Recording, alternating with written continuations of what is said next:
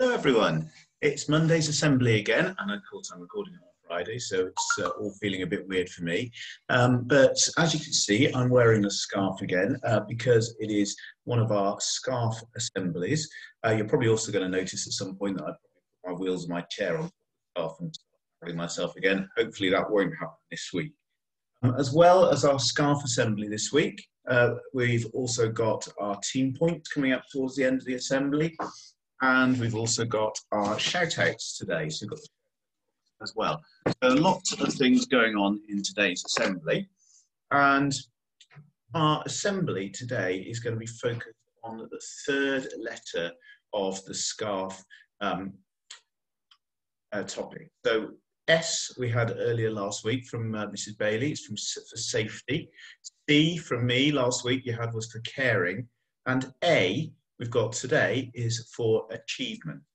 Now, achievement is, I've got a dictionary here, the Oxford English Dictionary, and it says that achievement is something good or worthwhile that you've succeeded in doing. I think that's really good, isn't it? So it's something that's good, something that's worthwhile, something that was worth your while doing, that you have succeeded in doing. And I think to say that you've succeeded in doing something feels amazing. It is a real achievement. Now, because I can't really do this, if I was in an assembly hall today, I would be getting two people out to the front and I'd be getting you to do something to show an achievement. But we can't really do that because we're not together as a whole school. So I'm going to ask you to do a bit of a challenge in class today. Now, hopefully I have remembered to put in each classroom a beanbag over the weekend, and it should be near the front of your classroom, there should be a beanbag. Now, what I'd like to do in a minute, I'd like your teacher to pause the assembly, and I'd like her to choose two children to come up, and we're going to have a bit of a game with the beanbag. So what I'd like you to do is those two people are going to stand fairly close to each other to start with, and they are going to throw the beanbag between each other. If they manage to both catch it, then both of them are going to take a step back.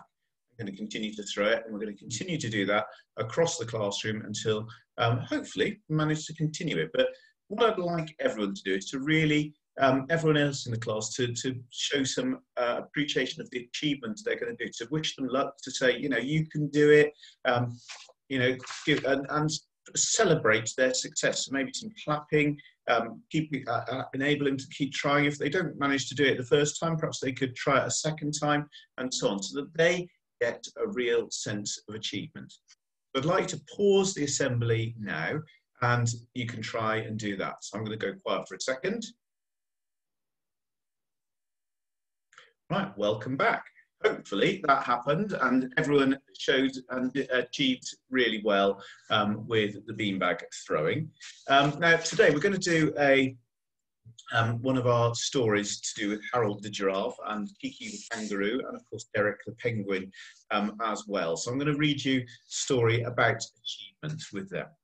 So it was Monday morning. Harold the giraffe was on his way to school.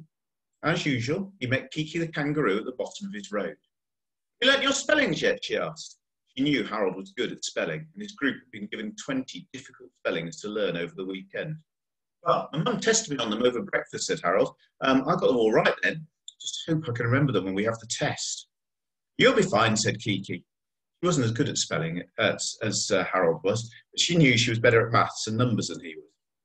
She really loved to bounce on a trampoline, and she discovered that if she recited her times tables while she was bouncing up and down, it helped her to remember them better. Here, actually.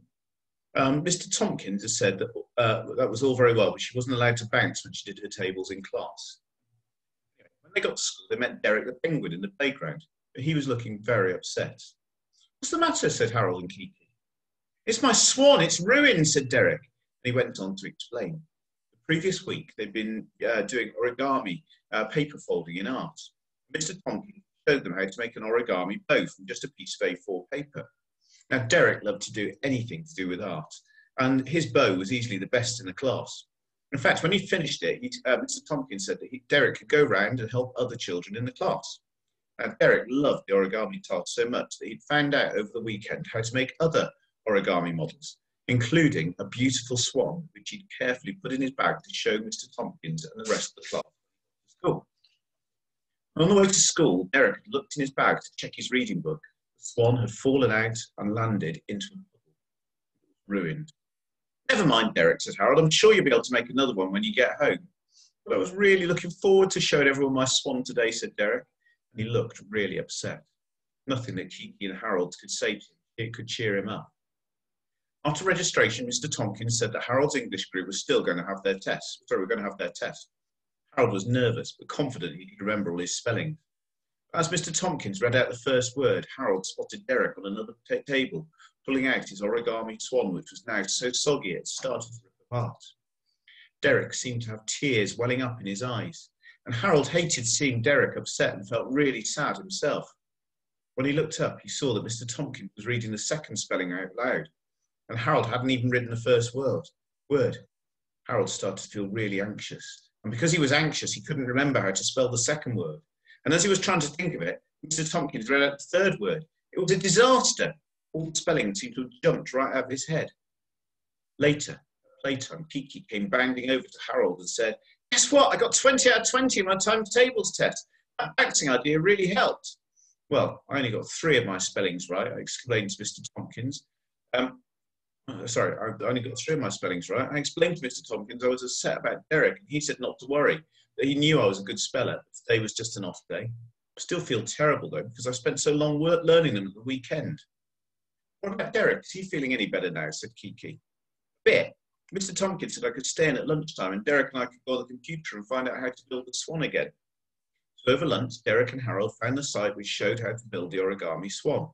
And together they made 4 swans, one for Derek, one for Harold, one for Kiki, and one for Mr. Tompkins. At the end of the day, Mr. Tompkins always spent a few minutes talking about what had been achieved during the day. He said he'd noticed 3 different achievements that day and was going to give an achievement sticker to Harold, Kiki, and Derek for what they'd achieved. Mr. Tompkins said, "I'm going to give Kiki a sticker for getting all her times tables right.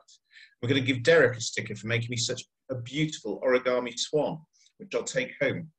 I'm going to give Harold a sticker because although he didn't get all his spellings right, he achieved something just as important. He managed to cheer Derek up and help him at lunchtime when everyone else was outside playing. His achievement is the great friendship and caring." I think that's a real good story because we can make achievement in all sorts of different ways. We can achieve for our academic success, for our tables, for our spelling, for our writing, for our maths, for our history, for our geography, and so on. But we can also have achievements for our personal success, for the things that we do that we know are good things. We don't necessarily need an achievement sticker for those things.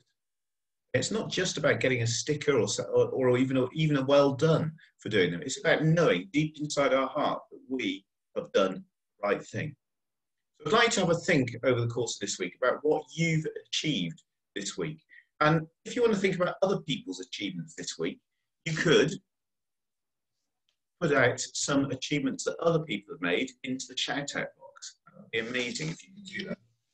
And before I do the shout-outs, I'm going to say a prayer. And this is a prayer for students, so it's all about achievement. Let's pray. Father of light and wisdom, thank you for giving me a mind that can know and a heart that can love. Help me to keep learning every day of my life, no matter what the subject may be. Let me be convinced that all knowledge leads to you, and let me know how to find you and love you in all the things you've made. Encourage me when the studies are difficult, when I'm tempted to give up. Enlighten me when my brain is slow, and help me to grasp the truth held out to me.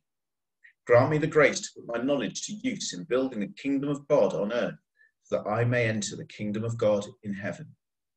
Amen. Right, I'm going to open up the shout-out box and see if we can do some shout-outs this morning. You're here today. Take them out. Oh, a lot in here today, actually.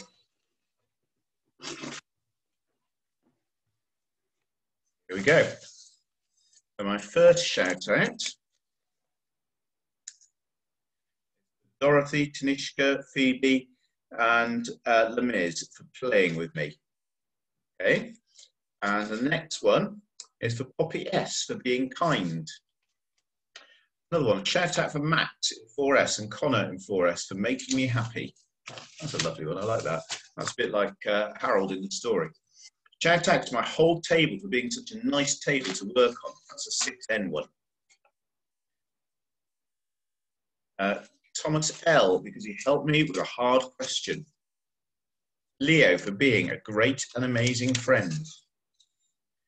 Shout out to, that says, you're my best friend. It doesn't say, I think, well, it's a shout out to Lena, I think. Shout out to Jake W for playing with me when I've no one to play with. That's another one that's really lovely. To Austin Holmes in 4N for pushing my limits in the Daily Mile. That's a great one. Really like that. Jasper in 3N for being an amazing friend and keeping me entertained.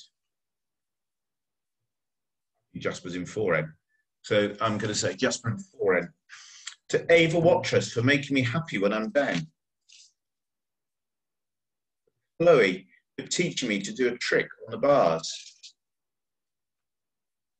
Shout out to William, since he's a nice person. Doesn't say which William. We've got quite a few Williams in school. So whichever William it is who's a nice person, I imagine it's all of you. Big shout out to you. Shout out to Madison, who's a great friend and is always there for you. Next one we've got, there's a lot of shout outs today, but another, still got a pile to go. My shout out is to Lucas, Zachary and Remy for being a really fun friend. And Remy is very kind to others. Shout out to year 4 and 6 at break time on Friday. It's a pleasure being on duty with them. That's a nice one. Thomas Lee, because he helped me in maths. Edie, sorry, there's not, I think it's from Edie. Oh, that's lovely. I'm going to read it anyway. A shout out to Mr. Harvey for introducing me to St. Nicholas Junior School. That's lovely, thank you. Another one for Mrs. Gibbons and Mrs. Crowther for helping us settle into school. Really lovely.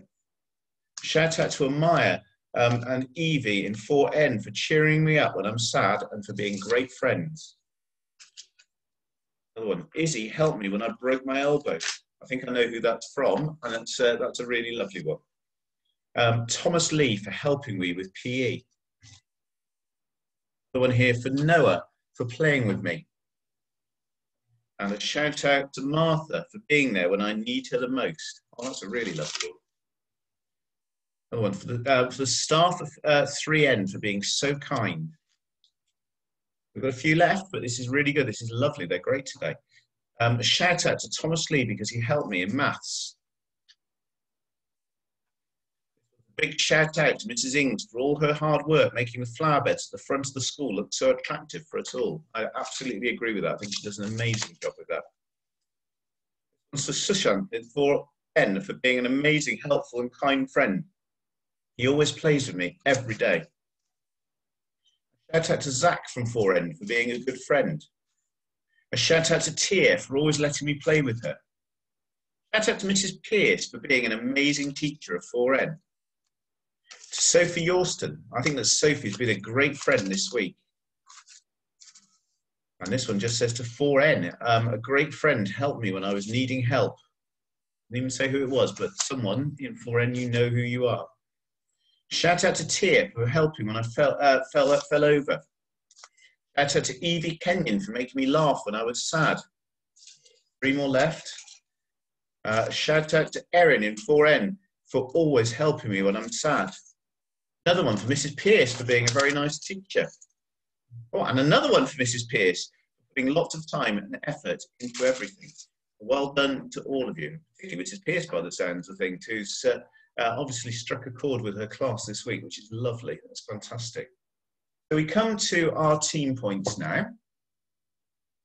I've got our 4 bands for the team points. So this week, in 4th place with 239 team points was the yellow team. So well done, yellows. In 3rd place with 292 was the green team. Well done, greens. They were left for the 3rd week in a row, I think, with red and blue. So one of these teams got 312 team points and the other one got 349. So our winning team this week, with 349 team points, was the Red team, congratulations, Reds. Well done. So I'm going to put this on here and put it back in the hall in a second. Well done, Red team. Hope you've had a lovely weekend this weekend, and hope you're looking forward to your week in school. We're certainly looking forward to having you here. Have a great week. Bye, everyone.